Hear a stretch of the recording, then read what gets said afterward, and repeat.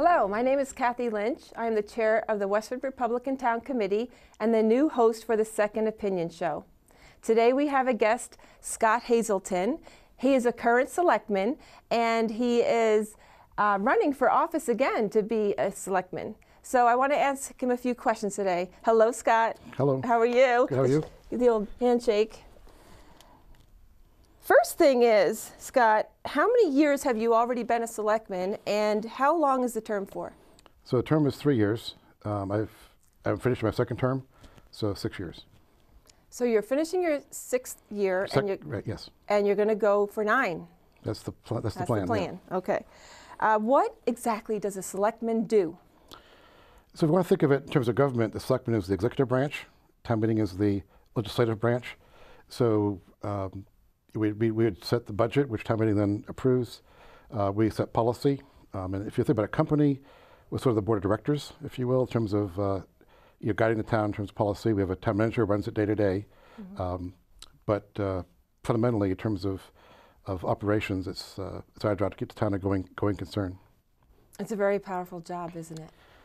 I don't know about powerful as much as it is responsible. But there's 5 of us that do that, and collectively, with a lot of support from town staff. I mean, we've got great town manager, budget director, treasurer, so we got lots of good folks helping us make good decisions. Now, would you call yourself a politician in this role? I wouldn't. I don't think anyone on the board would consider themselves politicians. You know, it's a volunteer board like any other. We just have to get elected to do it, as opposed to be appointed for it. But it's a role we take pretty seriously as a service back to the community. Okay. So the budget process for fiscal year 2019-2020 indicated that money was very tight. Do you anticipate an even tighter budget next year? And if so, do you anticipate an override? Tighter, probably not. Tight, probably yes. So the town budget, essentially, you've got a revenue base from the current year or the prior year, and you add to that, if you want, 2.5% for the levy limit, plus new growth, which could be typically new construction, but it could be even like new cars and additions to hotel tax, room tax. And so you can kind of try to forecast where your revenues are to make sure your budget is balanced. And as we look at the future, we do see some town growth coming in, but not millions. So yeah, I think it'll be a tight budget, but we've had tight budgets for a while. We've managed to avoid overrides, apart from the teachers, which was a different rationale. That was not a budget problem, that was a salary adjustment decision. So I don't foresee a reason for an override right now. The budget process starts really in August. It hits its peak. November through February is when you have all the joint boards, the selectmen, FinCom, department heads, and we go through it, with a fine-tooth comb. We'll know more then, but I don't right now see a threat of an override now. Okay. At town meeting, there was a measure put forth and backed by the selectmen to create an enterprise fund that would be funded in part through a mandatory fee. The town rejected this idea at town meeting. Is it your position that fees and mandates from state or local government should simply be passed down to taxpayers, without question? So first of all, the selectmen proposed a enterprise fund for stormwater. There was no funding mechanism attached. We were basically saying we want to open up a blank checking account. We'll determine later how to fund it. So there was no mandatory fee. We had a range of possible funding mechanisms, which could have been taxation or fees or a combination thereof, but we didn't recommend a fee. In fact, we have not recommended a funding mechanism yet. We're still researching what is best for the town. So the town meeting discussion was about just of a funds being set up to sort of track expenses. And secondly, it's a mandate from the federal government. It's a federal EPA mandate, not state or local. Is that a government mandate, or is that an unelected board, the Environmental Protection Agency? Well, the EPA is certainly it's empowered by Congress. I mean, it was created under President Nixon. It's in Congress, so it's empowered as a regulatory authority. They've got the the right to promote regulations. The town has to get a water permit every, I think it's 3 years, and there's always attached to that a set of stipulations. Those have become more stringent with the current permit. So that's not just true for us. It's true. I think it's 240 towns, roughly in the Commonwealth, that have the same problem, and it's not really an option not to fund it. So it's a question of how do we do that with the least impact to our budget and the least impact to the taxpayers. Do you think there's ever a chance to, for the people to push back on any of these mandates? Is it something people can do or should do? Well, when a regulatory agency, any of them, but EPA in particular, tells you to do something, or in fact, it's regulations. There's no specific set of items we have to do. It's more rules you have to follow, and how you do that is there is a little bit of flexibility. And if you do it on your own, you have the flexibility within those rules to do it. If you decide to defy them, they will come in and tell you how to do it. So you're better off to do it as best you can within those parameters, as opposed to trying to get a consent decree and you've got no choice. So no, I don't think it's advisable to try to defy the EPA. No. Okay. How can we support a tax override or a fee for stormwater, given the information received from the Senior Low Income Disabled Tax Relief Committee, that's a mouthful right there, about the number of seniors who are living on the financial borderline, faced with the choice of increasing their financial burden or moving out? So it's a slider. It rolls off the tongue easier to call it slider. Yeah. Well, that's one of the discussions about fee versus tax. If you did it through a taxation question, you have the option to not tax certain segments of the town. Nonprofits, for example. You mentioned seniors, the Westford Housing Authority, the Historical Society. There were various nonprofits in town that would have an issue with a fee on possibly a large amount of land. Then taxation lets you sort of bypass that. However, with the fee structure, there's also ways to minimize that impact. In fact, we're working with our town engineer and with our consultant now on how that would look, but there are ways to mitigate stormwater. If your driveway is gravel and not asphalt, there's no fee because it's not impervious. If you had rain barrels off your roof, the water's being controlled, it's not runoff. So there's ways which you can order as credits to offset the fee, which we're also taking a look at. So, we're not envisioning necessarily that anybody who is on a fixed income would be put in a position of paying the entire amount. There's ways to mitigate that. So I think you're going to see a lot of driveways that turn into gravel. Well, of course, there's a cost to doing that. And if you remember from town meeting, if it were a fee, and we've not even, as part of the budget process, we'll work out exactly what the cost is. That's not determined yet either. But at town meeting, we'd mention a number of $1 million, and it may be less than that. And at that point, the lowest, I think, fee tier was $45 a year.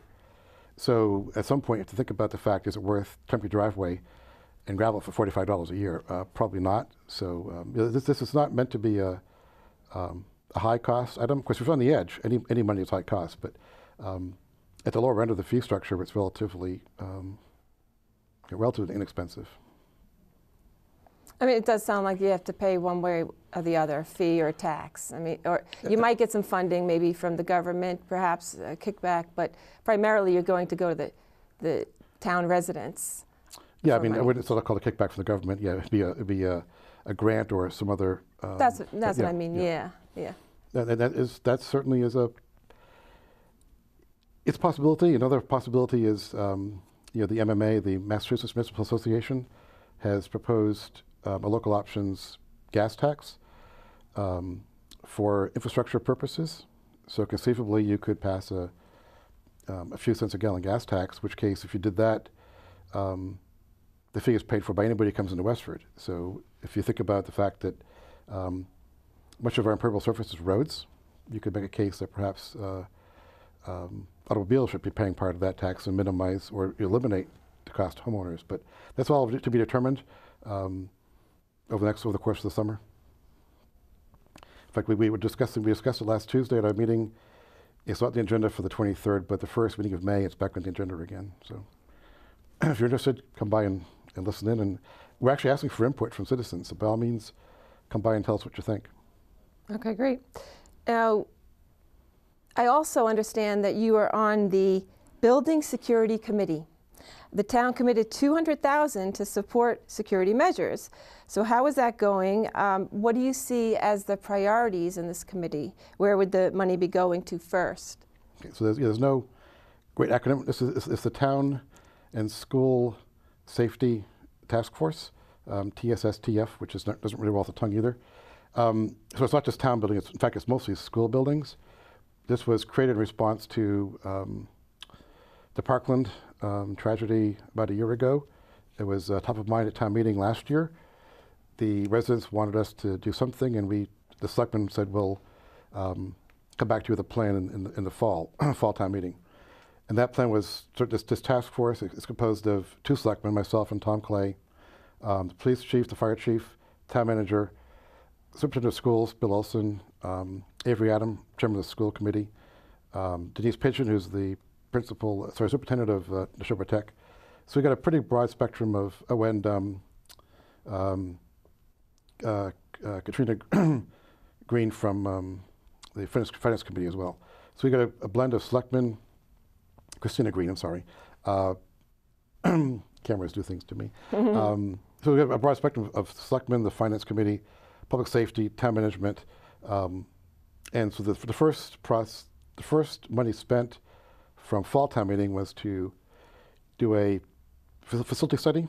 So we took a look. We had a consultant look at all of our schools and then some key town buildings: the town hall, library, Rodenbush, Frost, Cameron, senior center, with a view towards thinking about how to make them safer.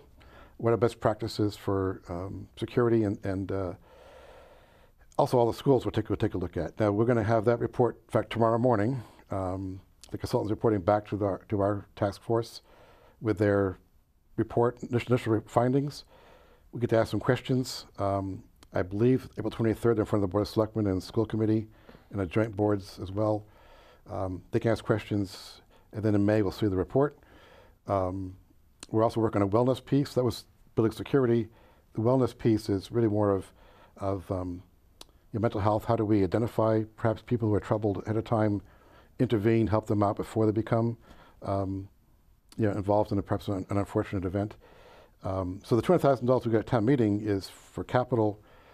I suspect we'll know more perhaps tomorrow in terms of prioritizing the budget, but I suspect it'll be spent on communications. We're going to have sort of 2 reports. One report will be for as much as we can tell the public about what we've learned and what we need to do moving forward. There'll be a more detailed report which will explain what we have to do and why. That may be only seen by police chief, fire chief, town manager, and school superintendent, because we're not going to tell the world where our weaknesses are. But that'll be our operating plan to work from to set priorities for budgets. And I think just what we've heard so far, you can never have too much communications. That's probably is the weakest link. As a whole across the system, we'll probably want to spend money there first. But we'll see tomorrow morning. Excuse me. Great. So at the town meeting, we might have a report on progress. Oh, certainly at the fall town meeting, we'll have a report. I think we'll have one before that. If you watch the selectmen's meeting, probably late May or June, we'll probably have that report for the public. Yeah. That'll be interesting. So as chair of the Westford Republican Town Committee, I get questions asked of me that I cannot answer, but perhaps you as a selectman can. A few years back, the Lowell Sun reported missing money from the Westford Police Evidence Room. The Attorney General was doing an investigation on the matter. Was the case closed, and can you tell me the outcome of that investigation? No, I can't. I would say it was appropriate for the police chief to bring in the AG.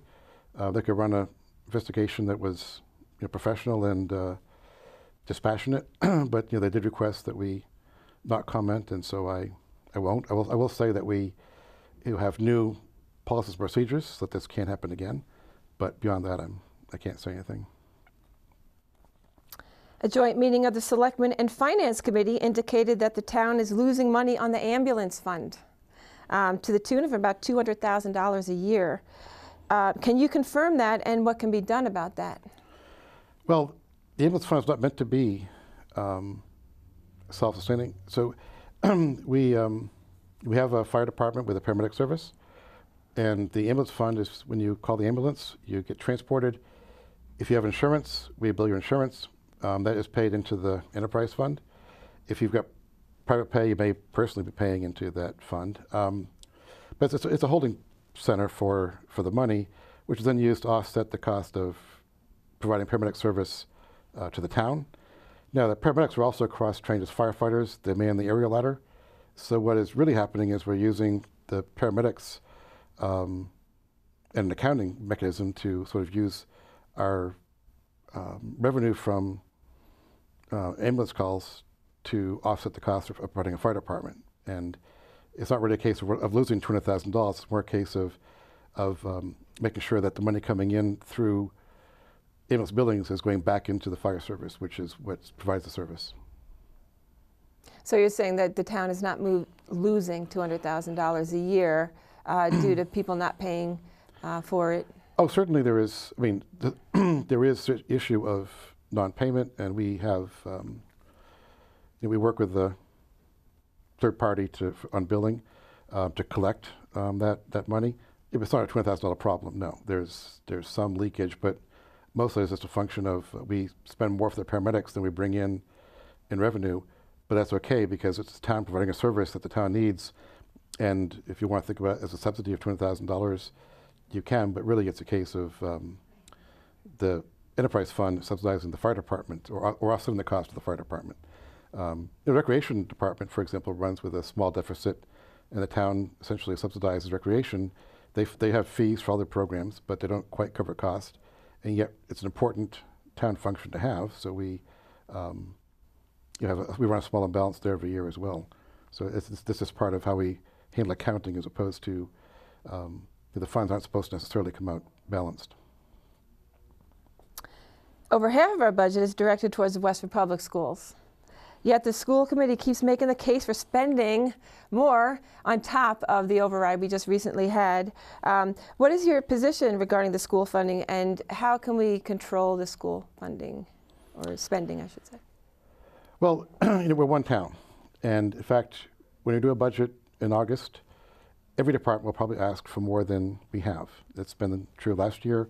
Even before that, I was on a task force with FinCom, Dennis Rona, and Tom Clay, for the selectmen, looking at staffing. And our police and fire are understaffed. We had a plan to hire 8 new firefighter paramedics and 5 new officers over 2 years. Didn't happen because the budget wouldn't allow it. We ended up with the first year 2 and 2. This budget we get 1 officer and 2 more firefighter paramedics. We're still down 2 and 4 compared to the plan. So every department comes in with, the highway department has added a person in over a decade. In fact, I think they're actually down a person because we had a retirement we didn't replace. So every department needs more than we give them. The difference is the school department is a separate entity with the school committee, so the budget comes in separately, and so if they request more than we have, it makes the headline as opposed to any other department that also has that same problem. And I think we work very well together. We say, well, superintendent, town manager, school committee, selectmen, FinCom, how do we deal with this? And this year, the school committee and the superintendent prioritized sort of 3 buckets of funding that they needed that was not really able to be budgeted. We took a look at that. We were able to find some money to handle the most pressing issues, reading specialists. And we've had a discussion that we're going to be monitoring. The second bucket was the concern about growth on Route 110, new apartment buildings, what that might mean for school-age population, and therefore hiring more staff, more buses. And we agreed just not to fund that at springtime, I think, because we don't know yet what that impact will be.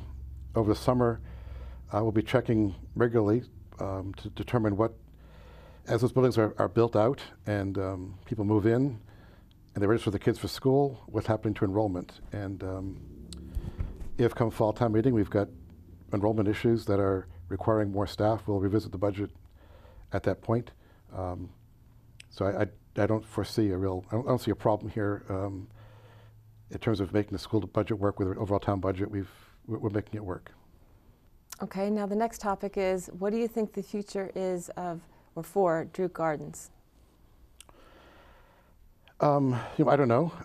Certainly, it's in private hands, and we have, of course, there was a discussion at town meeting about a possible restaurant third event at town meeting. The revised plan, it was dismissed without a vote, so no real discussion on it.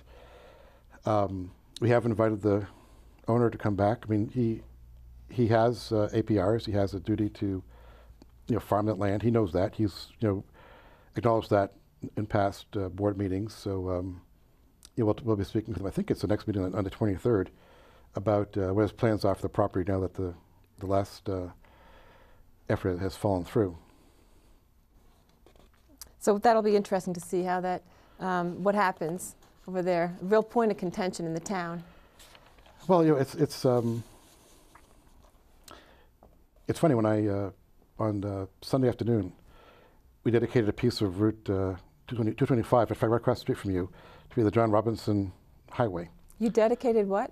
A part of Route Concord Road, also State Route 225. Okay. By the West Lawn Cemetery, which is where Colonel John Robinson is buried. Colonel John Robinson was the commander of the Westford Minutemen on April 19th of 1775. He's buried at West Lawn. He also was a former selectman, actually. The point of the story is when he moved here from Topsfield, he was looking for farmland, open land to farm. And it's kind of funny that here we are 250 years later, and our issue is still farmland. It's near and dear to our hearts and who we are as a town.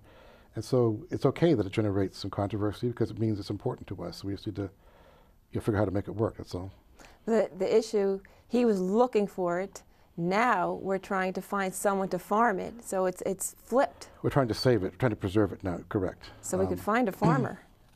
Well, no, it's in private hands, so it's up to the town to find a farmer. It's up to the owner to have an agricultural plan that allows him to farm it. But, or he can. Well, that's what, that it's set up as an APR for farmland, right? Right, so, right. So I think that holds true. What I was saying about you either have to make it into farm or not, according to the current APR. Correct. Yeah. Or agricultural use. So for years it was a farm stand, and a farm stand is agricultural use. So that certainly was an option before, and it remains on the table. But that's his call. What he wants to do with it within the, of course, APR parameters. Okay, so here's a fun one. What was the most uncomfortable time you've had as a selectman? It's a really easy question. We had the Newport Materials asphalt plant, and I think my first meeting as a board member when I was first elected was on that topic, and I was among those who chose to litigate and prevent the plant from being built. So to move forward 3-4 years, I guess, and have to make a decision that it was time to settle, knowing it was an unpopular decision, that was not comfortable. And of course, the reaction from many in town was quite, unhappy. And I don't really blame them. I mean, it was. Not one of our easier decisions to make. So it was a difficult time. That was certainly hard. Wow, interesting. What would you like to share with the audience that I didn't ask you yet? I think there's, if you look ahead to what's coming up, one issue is how do we, for the last Tuesday we had a discussion about Town Farm, which is the building on Town Farm Road behind Rogers Fire Station across the street from the bus station. That it was originally the Town Poor Farm. Before we had welfare as a state function, towns took care of it on their own. Another fun part of Colonel Robinson, when I gave that little speech, was in 1768, the Board of Selectmen appropriated 8 shillings to buy a greatcoat and a pair of breeches for a town resident who was freezing.